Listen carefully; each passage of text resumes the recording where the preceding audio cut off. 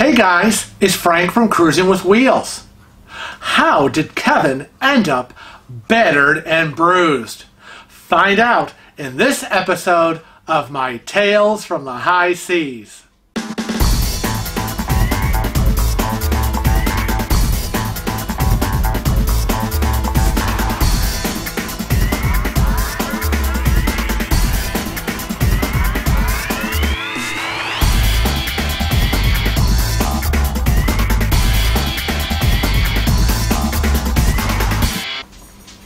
Well, we were on our Southern Caribbean cruise aboard the NCL Jade, and on November 4th, it was the last port day of Jamaica.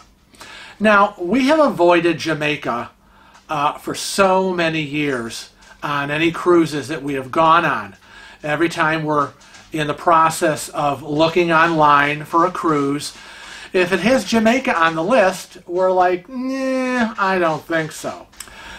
Now, Jamaica has a very bad anti-gay history, and it's not a place that we'd like to go to and spend our money. Okay? Sorry, but that's just the way it is. It is illegal in Jamaica to be gay. It is punishable by prison time. People have been stabbed to death, stoned to death, in the streets of Jamaica just for being gay. So you can kind of understand why Kevin and I would not want to go there. That being said, this was a Southern Caribbean cruise. I had not been there in 10 years. Kevin had never been there. And it was unfortunate that Jamaica was one of the stops. But we had planned that we were just going to get off the ship, grab a quick Christmas ornament, and get back on. And that's pretty much what we had planned. So we got off the ship, and you can tell Jamaica's a beautiful island. It just is. Pictures that I've seen, if you get off and kind of look at the landscape and the water, it looks gorgeous. Now we got off the ship and we made our way off of the dock and roll down the walkway, traversing our way. It was like this long walk of shame walkway to get to the end. And when we got there, it's where all these little shops were, these little like temporary, I don't want to call them huts because they weren't huts, but a tent. It was like Tent City at the end, and that's where all the taxi cabs and bus vans were of people wanting to take you on a tour. And so check out the video. This is what we found. Freelance taxi price list. Transportation? No, thank you. I have my own wheels.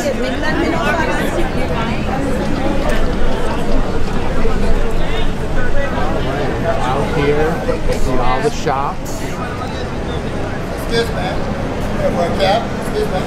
And there's a sign that already says entrance back to the ship. Well, that was a fast little tour. Thank you for coming. We got off the balloon. Your ship's not from here. Turtles, animals, masks, sculpture. Oh, I love the little turtles. Turtles down there. I have a thing for turtles. Oh, I can't get down. Hello, good morning.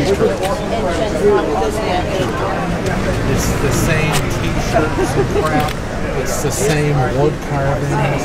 It's the same. It's probably owned by the same people who run 20 of the same booths. Probably have a monopoly on the port.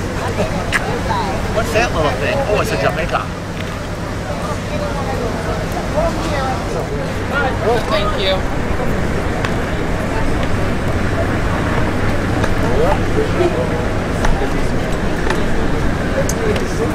Lots of t-shirts. Hey, Mr. Who? Hey, Mr. Who? can I sell a shirt or a hat, sir? Hat? Or a shirt? Nope. Oh, the purses and bags. There's one coming up here. So, don't be afraid. wheelchairs and scooters can get off and on the walkway into the parking lot. And is ignore. Yeah. And then when they persist, I'm not very nice. Thank you. Hey, brother, what's up? You say Mr. And then on the back, we were talking. On the back, he was going to say something like, "That means you." Your application to get in. Yes, sir. Love to. It's a great country. Yeah. Are you entertainer, man? You can. Now, as you can see, it was tent after tent after tent. They were all the same. They're probably all owned by the same person or the company or whatever. And they carry all the same crap. And that's what it was. It was crap. It was all this cheap wooden junk.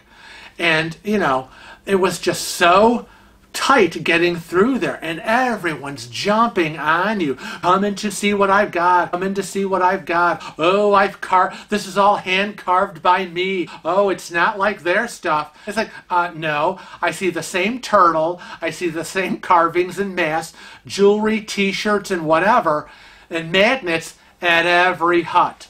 It's, you know, build hut number 1.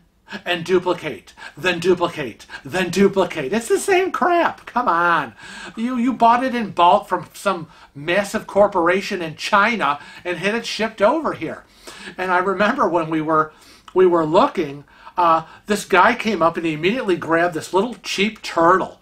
I mean, I wouldn't give you $1 for it. And he says, "Here you go. This is free." And I'm like, free?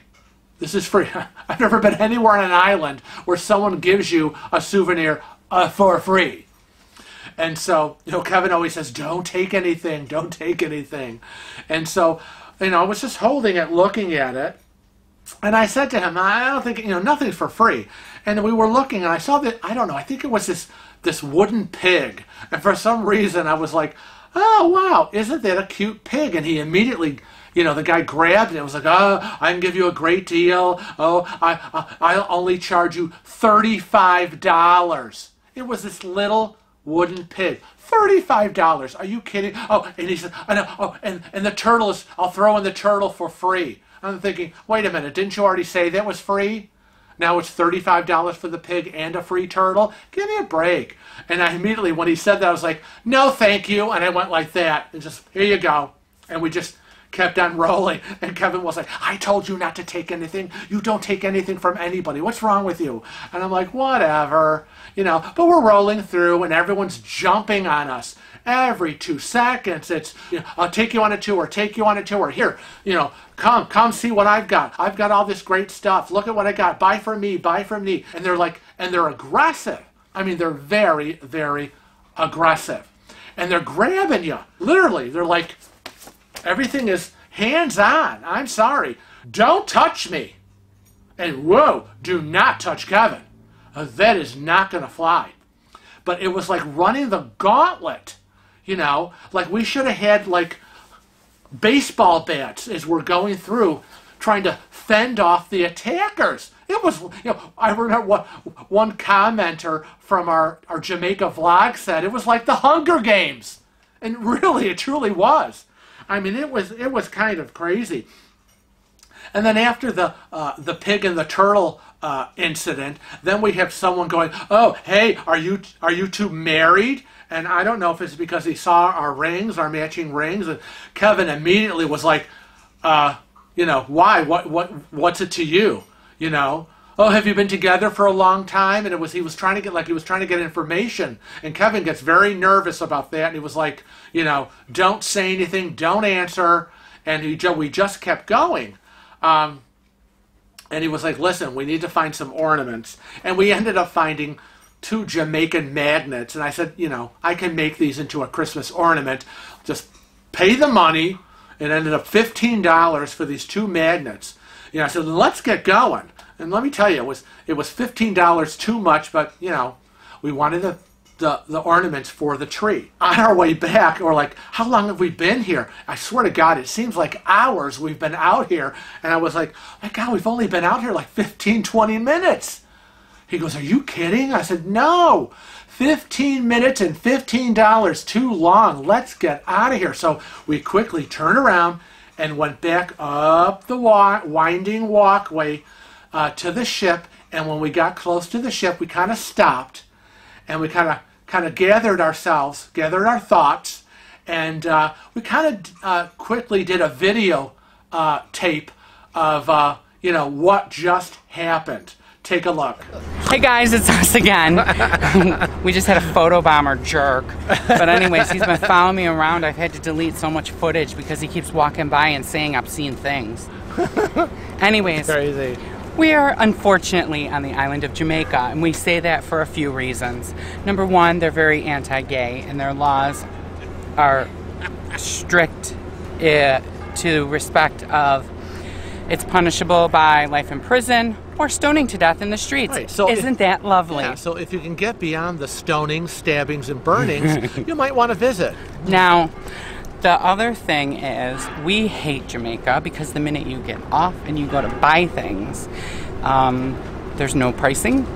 They will pester you until you get something, and their famous trick is we are going to hand this to you, and if you take it, you're leaving with it. The thing is that you get out off the dock, and you go into the there's a parking lot area that has all the buses, and we've showed you some film footage of that. And also I filmed all the huts, and they're all identical. So there's probably at least 12 identical souvenir huts with the same Jamaica t-shirts. Everybody's got the dresses, same crap. hats, wood carvings, the turtles, the pigs, the elephants.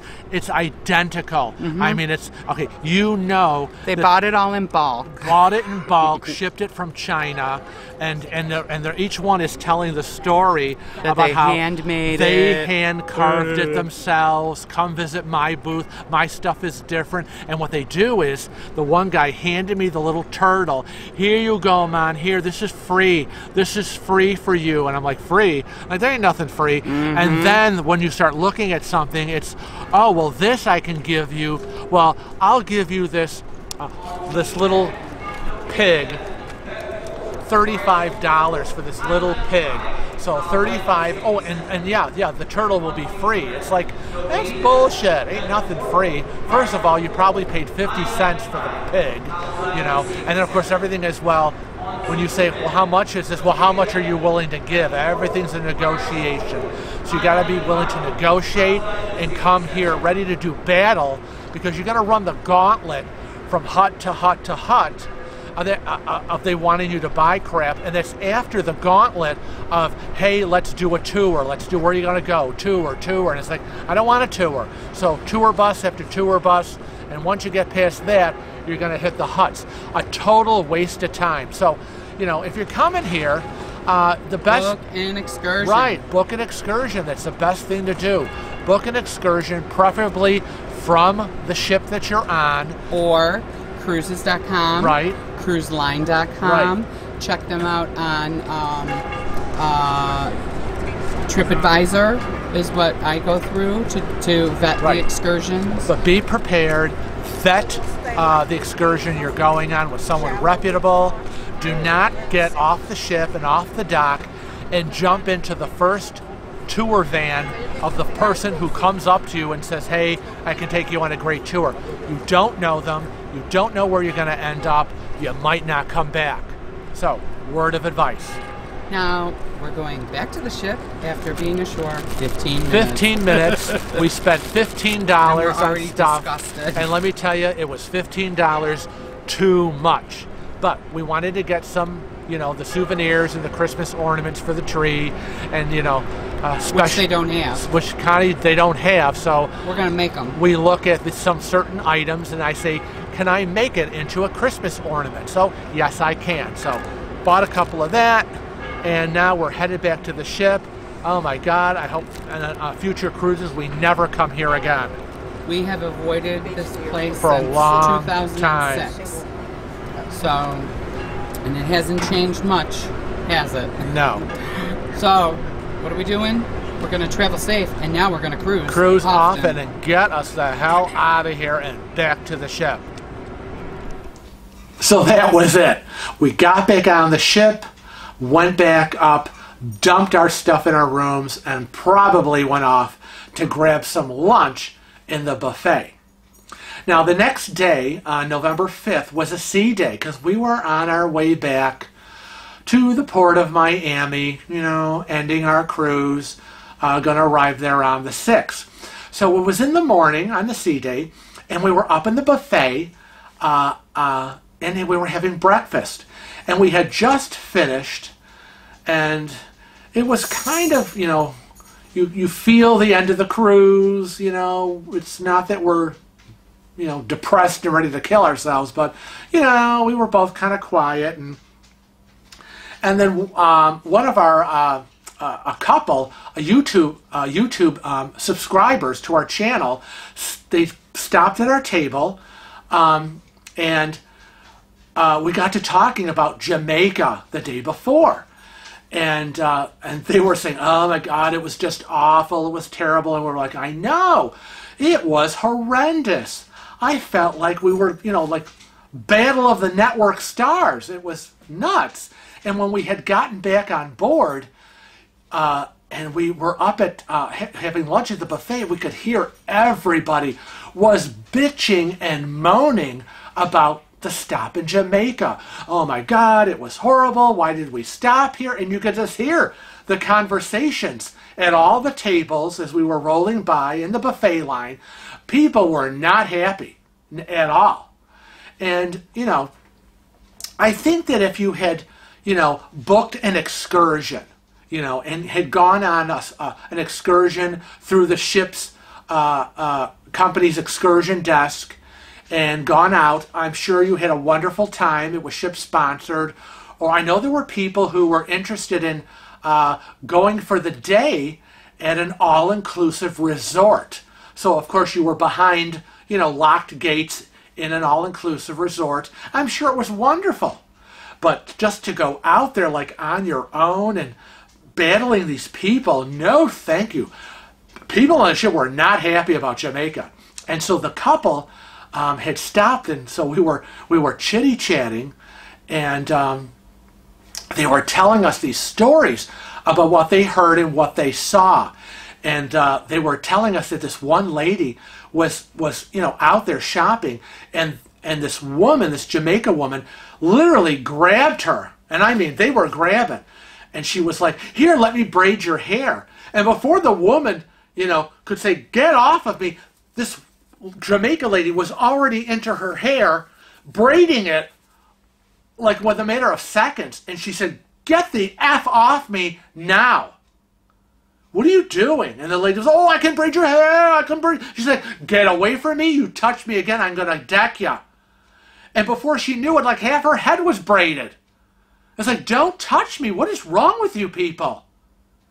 Come near me again and you're going to get it. I was like, are you kidding me? She goes, no. This woman was horrified. And then she told us a story about this guy, and we've seen him on the ship. And I think he had an operation on his ankle, and he was using one of those knee scooters where he was kind of pushing himself using his good leg, and he was kneeling on the kneel scooter with the other, and they were grabbing him, you know, the usual come by my crap, and he was like, get away from me. They knocked him over. They knocked him on the ground because all of this grabbing nonsense. I mean, it's nuts. It really is. It really is the Hunger Games. And we're like, holy moly. And then, of course, Kevin said, well, you know, take a look at what they did to me. And he showed them his arm bruises from the people grabbing him. And I didn't, I didn't know this when we sat down for breakfast, but I videotaped it, and this is what I found out. Kevin told me, and I didn't know when we sat down for our breakfast. Take a look. You guys, we just got done eating breakfast, and we were talking about crazy Jamaica, and I forgot to tell Frank about this little thing. This is the result of 15 minutes in Jamaica, but that will be a topic of conversation in one of his Tales from the High Seas. I mean, isn't this crazy? I mean, you come back on the ship from being in port and you literally are black and blue, or have been knocked over onto the ground, or have been physically touched. And that's the part that you don't find on the other islands. And we've been to a lot of the other Caribbean islands.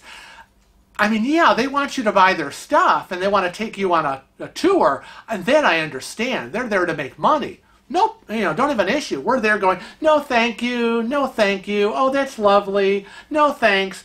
But when they start grabbing you, and that's what they do in Jamaica, they're touching you, they're grabbing you, they're knocking you over. You come back on the ship with black and blue marks.